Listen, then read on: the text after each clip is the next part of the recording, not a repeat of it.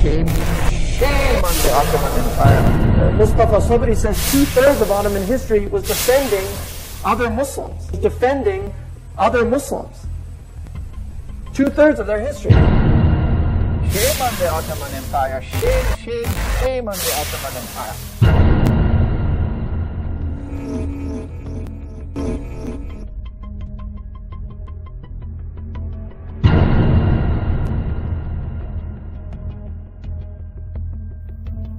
At that same time, within the world of Islam, the Antichrist created the Ottoman Empire to rule the world of Islam for him and to do his dirty work for him. And so, it was not an Ottoman Islamic empire. It was an Ottoman empire created by DHUL, the Antichrist, to do his dirty work for him. And the first stage of that dirty work was unjust war. His name was Osman Bey. I don't think he realized that he was setting up such a fantastic dynasty, a dynasty that was to rule the crucial link between 3 continents. The followers of Osman became known as Ottomans. They considered themselves warriors for the faith, or Ghazis, whose destiny was to bring Islam to the world. The Ottomans wanted to be the future, and they had all sorts of reasons in terms of power, military power. They were fantastic. When they would defeat the Christian people, they would enslave Christian women.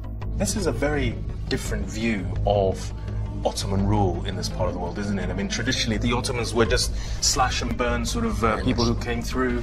You know, it's very hard to look at this infrastructure and think about the Ottomans just as some kind of semi-Mongol type horde that's just interested in slaves and booty, and, you know, they were interested in establishing normalcy as quickly as possible. The Ottomans added salt to the wounds when they conquered the capital city of Rome, of Eastern Christian Orthodox, Constantinople. For the Muslim world, any great Islamic empire aspired to extend its rule over Byzantium, in a sense to prove the superiority of Islam over Christianity. After centuries of failed Muslim attempts on Constantinople, it took Mehmed just 54 days to breach the city walls.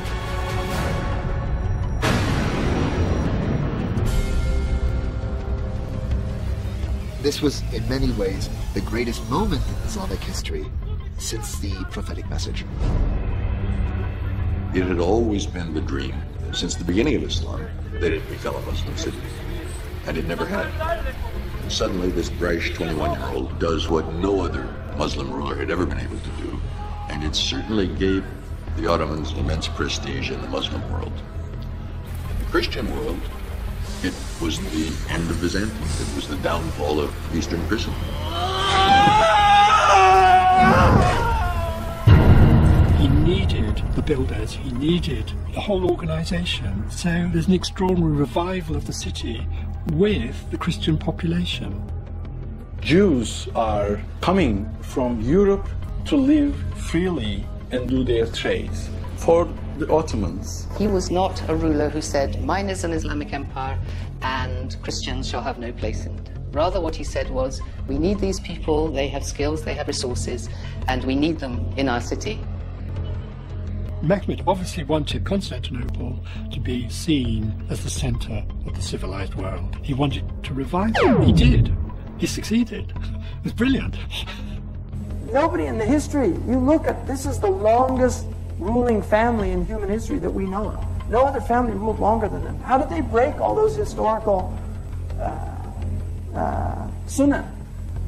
How did they do it for so long? In the 16th century, they were already talking about Ottomans would be over soon. In Europe, can't last much longer, just 400 years, right? Seriously. Look, but my mother was alive and there was a sultan, a khalifa of the Muslims. It wasn't that long ago. So, you know, the Nasr, in Tansurullah, yansirkum, you keep give victory to God, God will give victory to you. We have all these Muslims. I mean, if you look at what happened in the Ottoman lands that were defended, Mustafa Sabri says 2/3 of Ottoman history was defending other Muslims. 2/3 of their history. And then when the breakdown happens, they're betrayed by all these people. And now the Muslims are suffering from the effects of those betrayals. Nobody wants to deal with this fact. It's painful. Sultan Abdul Hamid wouldn't give up Palestine. He was offered all the Ottoman debts would have been forgiven. And the famous letter, everybody knows about this stuff. He said, I can't give up. It's not mine to give. You can't sell something. It's a sacred trust. But people there will promise, oh, we'll give you your own country, get rid of these horrible Turks. Right?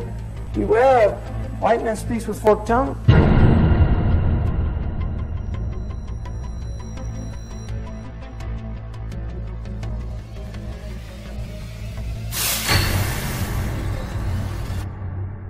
By 1919, the Ottoman Empire was in shambles, falling apart, and a British army under General Allenby attacked the Turkish garrison which was defending Jerusalem, defeated it. The Ottomans waged unjust war on Orthodox Christians. They never waged war on Western Christians.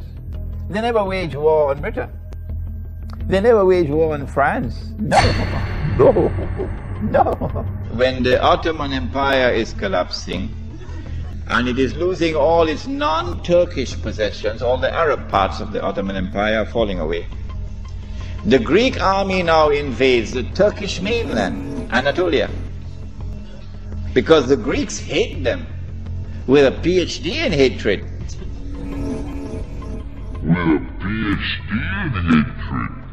With a PhD in hatred. As a consequence of which Greece now hates Islam. The Greek people have hatred in their hearts for Islam. With a PhD in hatred. And from this emerged now the Turkish Republic, which replaces the Ottoman Islamic State. The Ottoman Islamic State. The Ottoman Islamic State. Is it the conduct of the Ottoman so-called Islamic Empire? So-called Islamic Empire. So-called Islamic Empire was not representative of the Quran and of the Sunnah of Prophet Muhammad, Allah's blessings be upon him.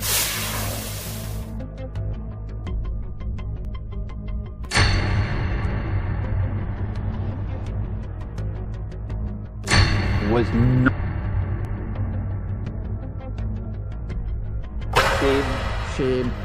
Shame on the Ottoman Empire in using the woman as the milk al-yamin.